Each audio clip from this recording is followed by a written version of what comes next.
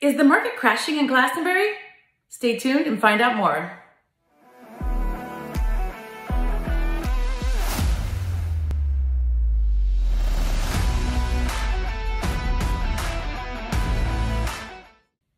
Hi, I'm Linda Edelwich, and I'm here at the end of Q3 in 2022 just to bring everybody up to date as to what's been happening with the market in the last few months. So it is really kind of the third week in October, so we are really kind of going right into Q4 seamlessly. We currently right now on the Glastonbury market, we have 38 single family homes for sale.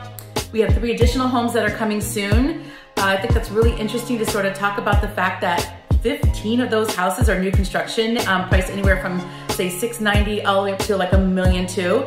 That leaves us with only 26 single family homes resale. When these houses are coming on the market, they're selling. So this time last year, we were seeing houses sell about 6% over asking, and right now we're seeing them go up about 3% over asking. Our average price per square foot is fluctuating in and around at $230 a square foot. And our average housing price, the average sales price is about $527,000. So that's what the most of the people are purchasing in Glastonbury if you just average everything out.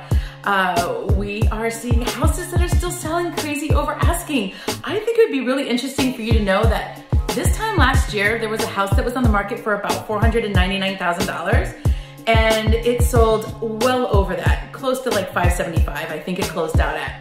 They were there for about a year and the house comes back on the market at about $599,000 and whoa, there was multiple offers and rumor has it that house is selling in the 600s.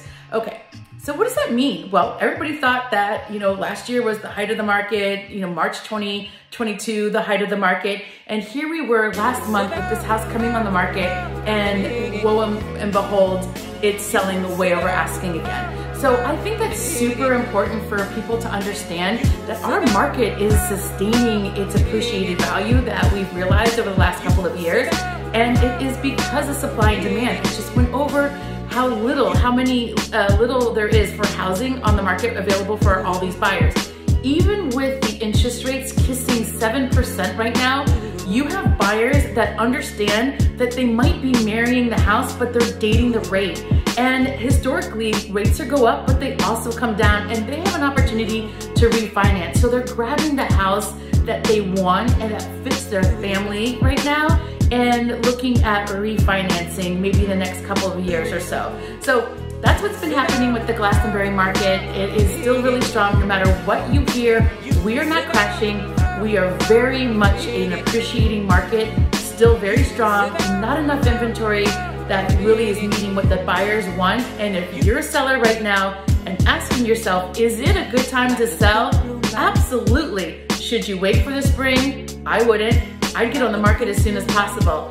If you have any other questions, feel free to DM me and I'm happy to answer them for you. Thank you so much for tuning in.